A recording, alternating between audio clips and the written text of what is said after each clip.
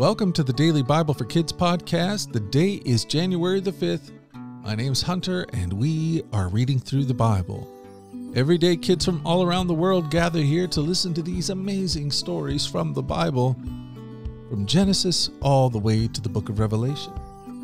And today, we are in one of the books of wisdom in the Bible. This one's called the book of Proverbs, chapter 1. We all need wisdom in this life, no matter how old you are. So let's start today in Proverbs chapter 1, verses 1 through 7. These are the Proverbs of Solomon, David's son, king of Israel. Their purpose is to teach people wisdom and discipline, to help them understand the insights of the wise.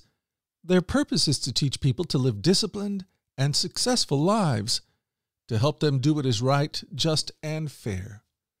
These proverbs will give insight to the simple, knowledge and discernment to the young. Let the wise listen to these proverbs and become even wiser. Let those with understanding receive guidance. By exploring the meaning of these proverbs and parables, the words of the wise and their riddles, by exploring the meaning in these proverbs and parables, the words of the wise and their riddles. Fear of the Lord is the foundation of true knowledge, but fools despise wisdom and discipline.